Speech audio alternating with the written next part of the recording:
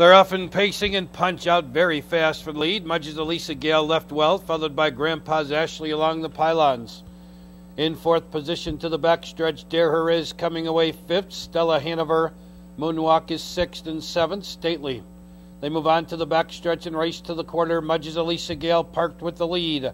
Punch holds the inside in second. Racing in third, Grandpa's Ashley. Dare Her Is fourth. They're on to the backstretch and race to the quarter. Mudge's Elisa Gale now has a clear lead. Quarter, 29 and 2. Mudge's Elisa Gale by a length and a half. Grandpa's Ashley now moving up on the outside second. Punch is third. 2.5 lengths back. Dare Her Is fourth. Another 3 back to find Moonwalk moving up fifth. Stella Hanover on the inside saves ground sixth. Stately on the move from seventh. 8 lanes covers the field as they race to the half. Your leader, Grandpa's Ashley. Punch, make that on the inside. Mudge's Elisa Gale second. Punch is third. Halfway home, 58 and 2. They move around the turn. Your leader, Grandpa's Ashley. On the outside, ranging up second is Moonwalk. Towards the inside with no place to go, third. Mudge's Elisa Gale. Stately gains on the outside fourth, and she's only a length and a half from the leader.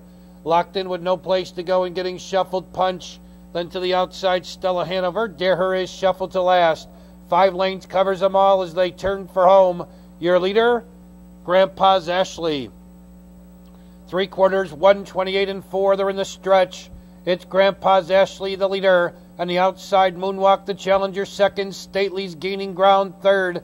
In between horses, Punch looks for racing room, fourth. Towards the open stretch coming through, Mudge's Elisa Gale. Now it's Stately up to take the lead. On the outside, Punch closing ground. In between horses, that's Dare Her Is. It's Stately the leader as they come to the wire. Punch second, Dare Her Is third.